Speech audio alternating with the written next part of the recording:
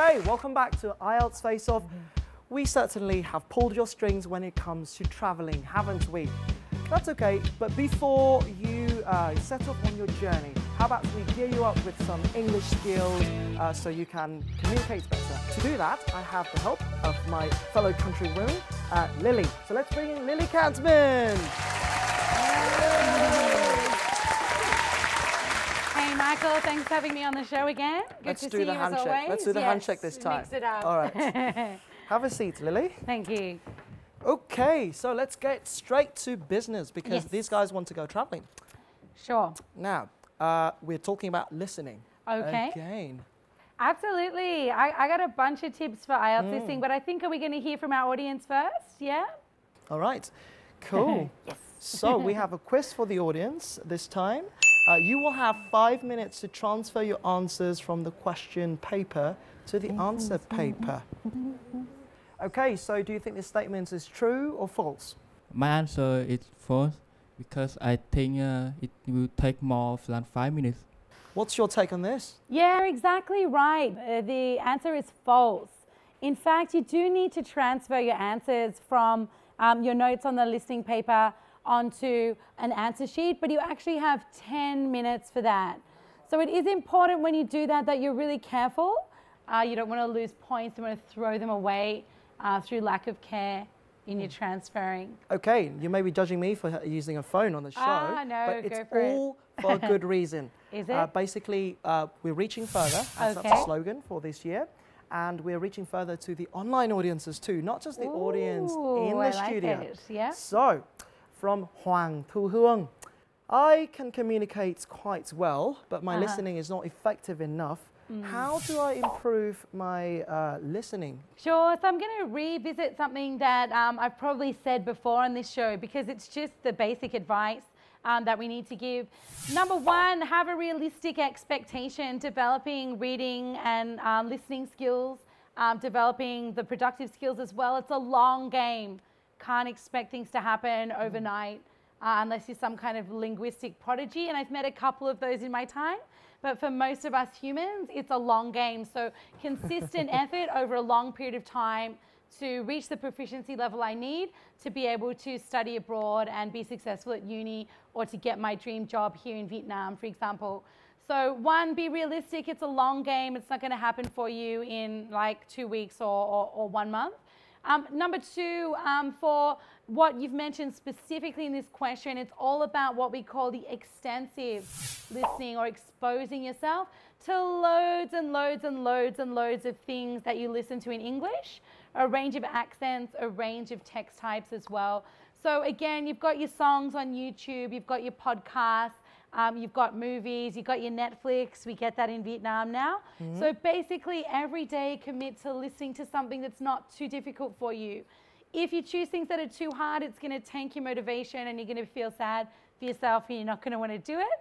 So choose things like songs or simple podcasts if you're at a lower level, and then move towards movies or sitcoms or the news if you're a higher level speaker there. But again, it's about consistency, about daily exposure, about variety, and about being aware it's a long game to get excellent at a second language. Okay, thank you for your insightful tips. You're welcome. Okay, we're still reaching further to our voice of the week, so stay tuned.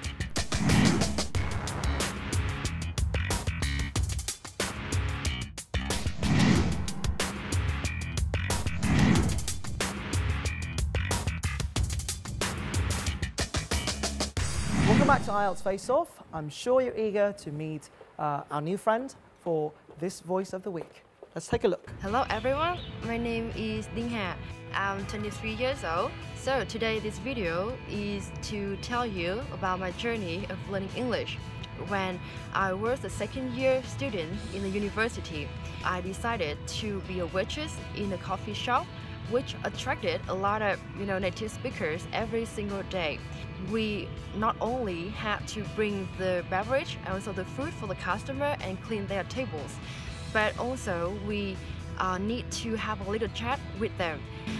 during a day, we have a lot of customers which are native speakers coming to our coffee shop, so I could practice my English skills every day.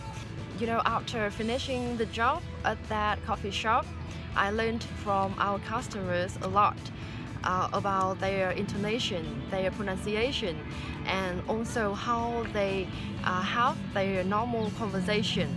And the most important thing was I have the motivation to learn English. So, you know, that's all my story of learning English. So, how do you feel? I feel really nervous right now. You know, I can feel my face turn red. But you know, this is the first time I joined the IELTS FACE-OFF, so I hope that everything will be okay because you know I was born ready. Good luck. Thank you.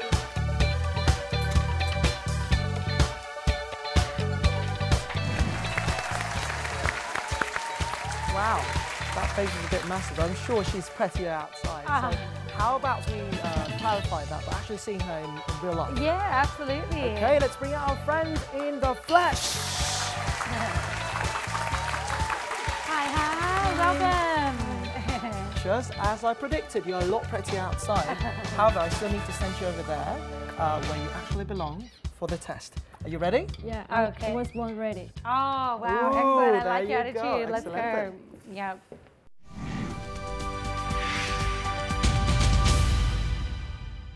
First part, I'd like to ask you some questions about yourself. Yes.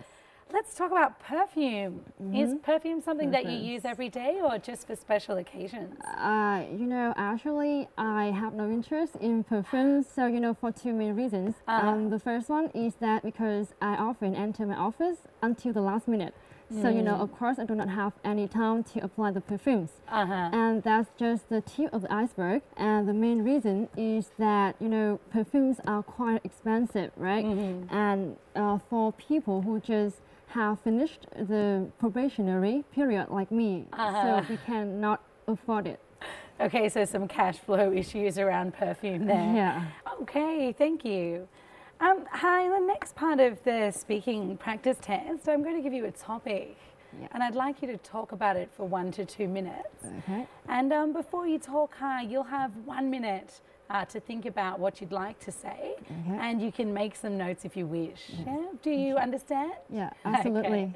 Okay, great. So you've got some paper and a pencil there in front of you. And here's your topic. I'd like you to describe a singer that you like. Yeah, thank you.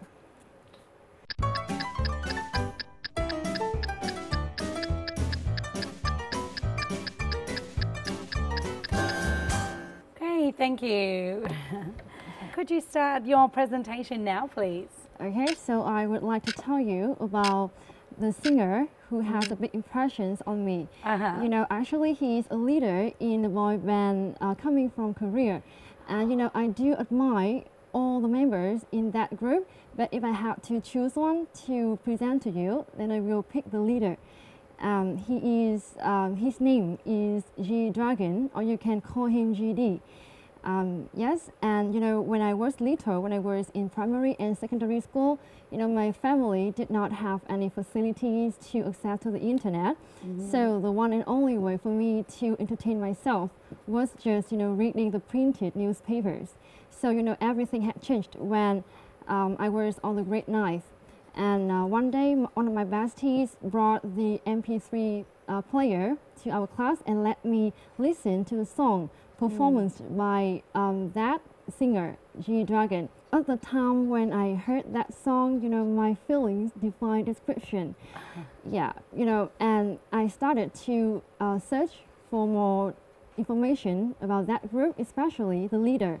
And you know, G-Dragon is incredibly talented. And he often writes and composes music for his own self and also for his band and for the company. And you know, the best part of him is that he always stays true to himself and he will never sacrifice his own color and style to other people's opinions. So, so that's the biggest thing I like about him. And whenever I get the trouble in my life, so I will always talk to myself that better days are on the way. Great, thank you. Thanks very much.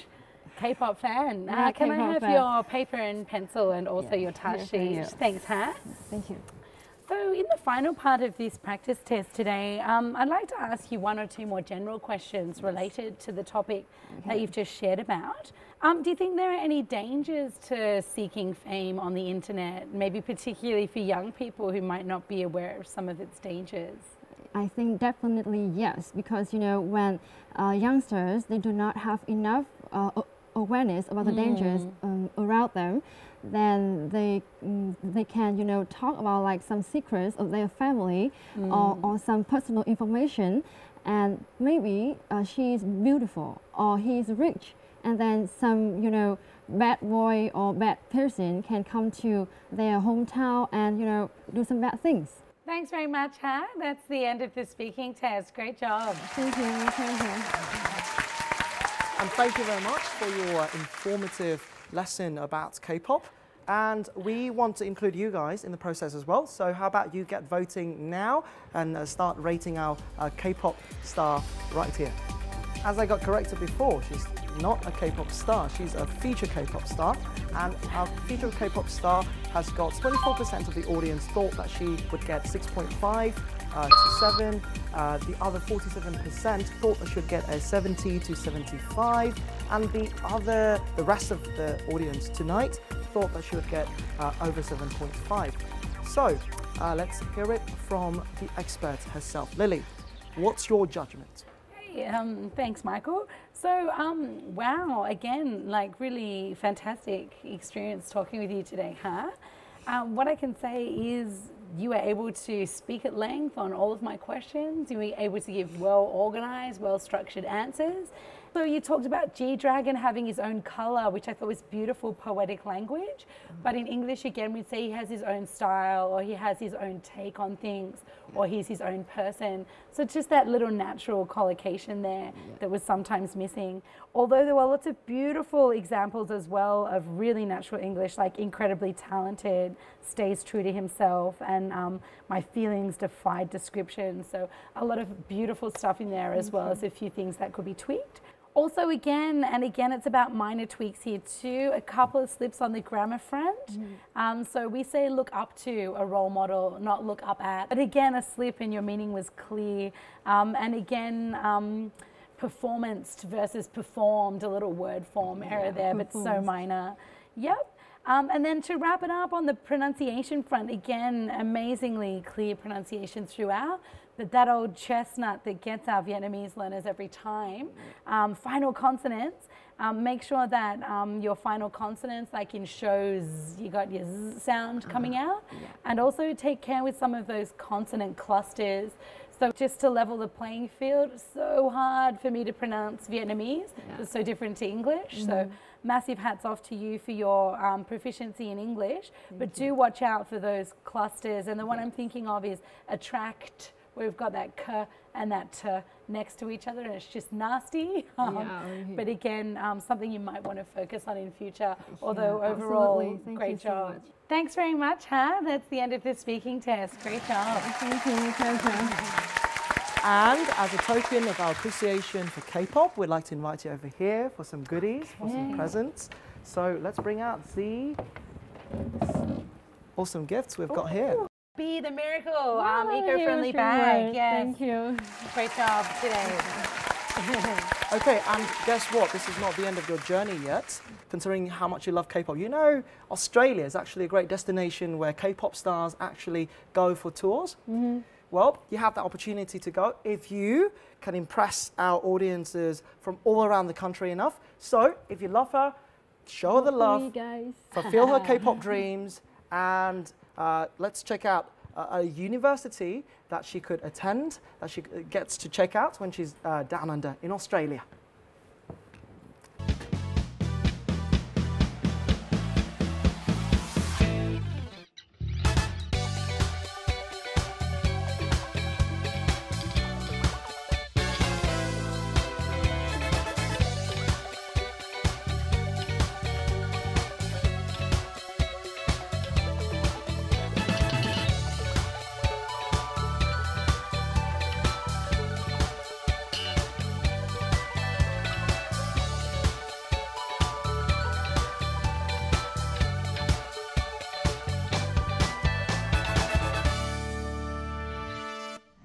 So as many of you may not or may be aware, I'm actually based in New South Wales of Australia, which is named after a location in the UK, South Wales. And I've always wondered what it's actually like. Is it actually like New South Wales?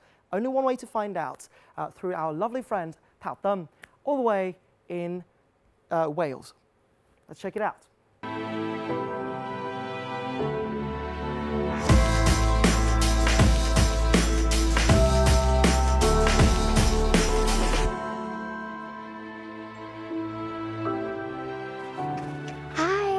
Still in Cardiff, and we are at University of South Wales. Welcome back to Studying UK 101 at IELTS FACE-OFF. Today we're at this beautiful, beautiful hillside university who an alumni claimed to us that he can't walk from his dorm to this library building without seeing everyone from every continent.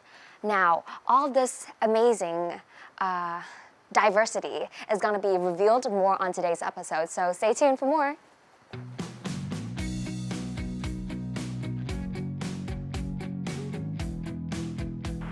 Hi, so welcome back after the montage of University of South Wales, and as you see, they have a very, very, very scenic little campus over the hills. And also, I know as international students, you guys have a lot of questions, so here I am with Lisa. Lisa, can you introduce yourself a bit? Absolutely. My name's Dr. Lisa Davis, and I'm the Head of International and Partnership Development at the University of South Wales. So, yeah, Lisa, how long have you been with University of South Wales? That's a good question. I guess I've been here around 7 years now. Well, over the course of your 7 years, I bet there has been a lot of memories, but absolutely. Just at the top of your head, what is your absolute favorite thing about University of South Wales? Do you know, I think that for me, what makes the University of South Wales a great place to work and study is the fact that we make a real difference to our students' lives. So through the way that we teach the courses, our approach to teaching, the way that we embed industrial experience into our program, the facilities that we give our students, it all really helps students grow and develop. I'm particularly concerned for is international students, because all of our viewers at home is from Vietnam and we're international students. So I do have a few questions on behalf of them. So, yeah, absolutely. Yeah. I thought that you might need a bit of an expert, so I'm really pleased to introduce my colleague Tom. Hi. And Tom is nice to meet you. Nice to meet you, Tom. One of the people in the university that really does do an awful lot of work to help students specifically from Vietnam and Southeast Asia. So if there's anything you want to know about students from that region and what they need, Tom is very much your man. That's perfect. Tom, would you like to introduce yourself briefly to the audience? Sure, absolutely. So hi, I'm Tom. I'm part of the international office here at the University of South Wales. That's lovely. So before we actually get to settle into the university, there's the application process. So could you tell me a bit about how the application process goes? Sure, absolutely, yes. So what we really want to do is make sure that the student is supported right from the beginning, even during the application process. Right. So whether the student decides to make a direct application to the university or wants to use one of our partners throughout the world, agencies there as well, to help support that application, to pull together a personal statement. So we want to see the intention of the student wanting to study, what their ambitions are, why are they interested in our courses and what they want to do in the future. Is there any type of system that is to support international students? So the range of support that we provide isn't just academic or social, but financial as well. So we have a range of scholarships available for students. International students coming from Vietnam, as an example, if they're self-funded, are entitled to a £2,500 scholarship for their undergraduate studies.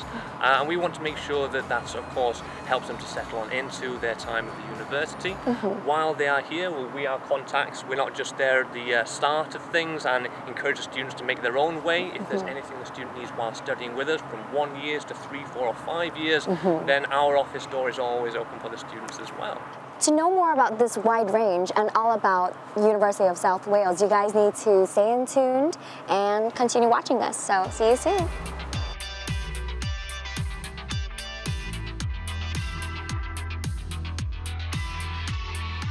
Hi everyone, welcome to University of South Wales. So basically we deal with aircraft maintenance, engineering, in University of South Wales. As you can see behind me, there's a huge jet stream aircraft we do here. What's the difference between aircraft maintenance and the other courses are, as you can see, the aircraft, and we deal in aviation is about world-class safety and the way how we maintain the aircraft and also how innovative we are. So in aviation, as you can understand, we do globally, and the university does to understand about students to come in and understand what is aviation, how do we deal with all the maintenance and so on.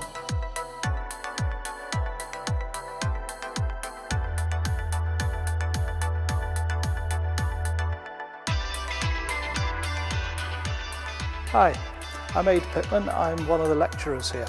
The unique thing about our course is that we're very hands-on. We teach our students how to use the mind and also the hands. What is unique on our course is that students do a degree, they do a bachelor's level degree, and they also are awarded the licenses that are required to work in the aircraft industry.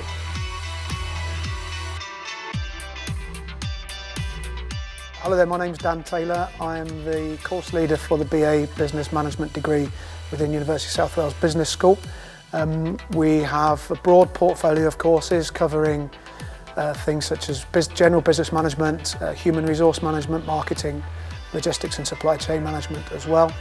And I think some of our key strengths of the business school itself are very much our ability to link theory and practice. So as students, you'll study a number of theories and frameworks and ideas and concepts in the classroom.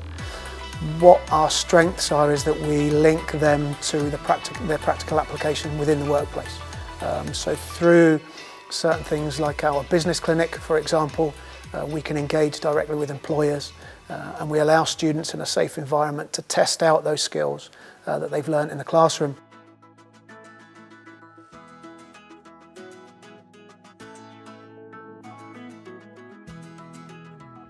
So that's it for University of South Wales. Now, as we do with every episode, we invite over a student, a Vietnamese student that is currently at the school and tell us about her experience. Now we have that person right here. And could you introduce yourself?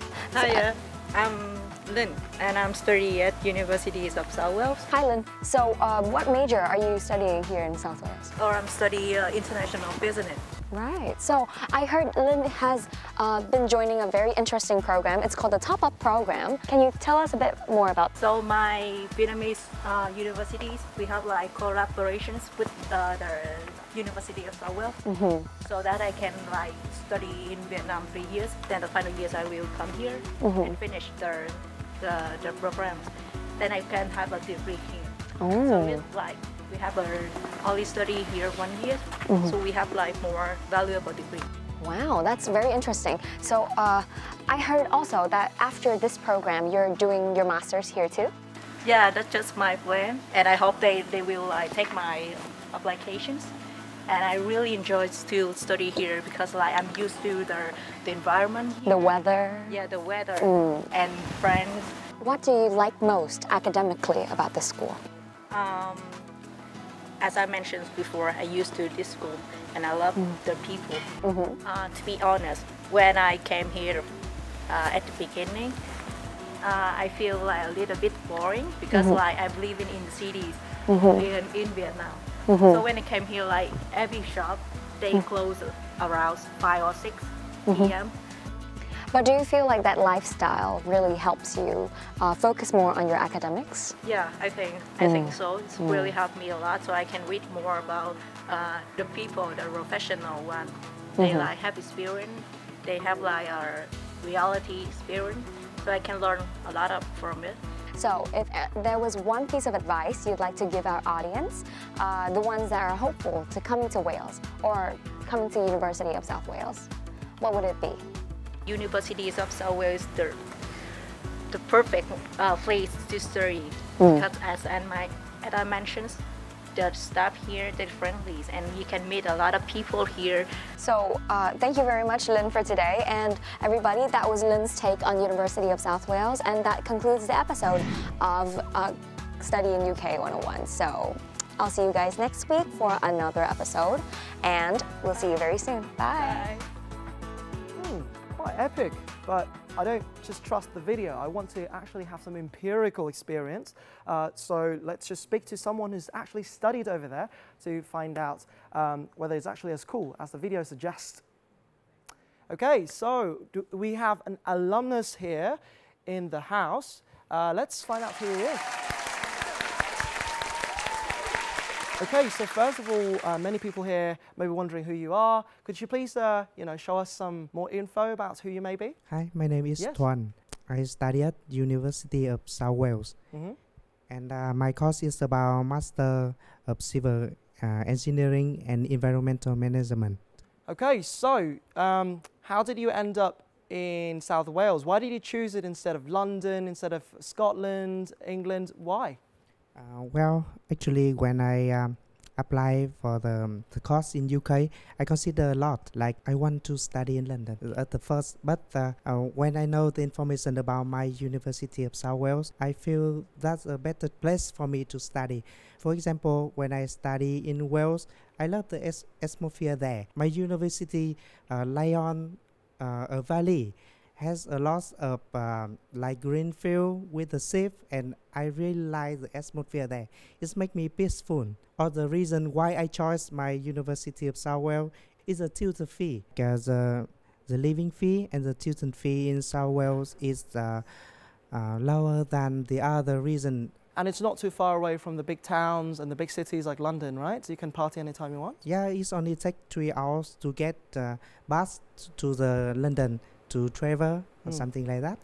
Can you tell us more about the studying environment over there? When I study in Wales, I'm far away from my family, and so everything I have to do by myself, yeah?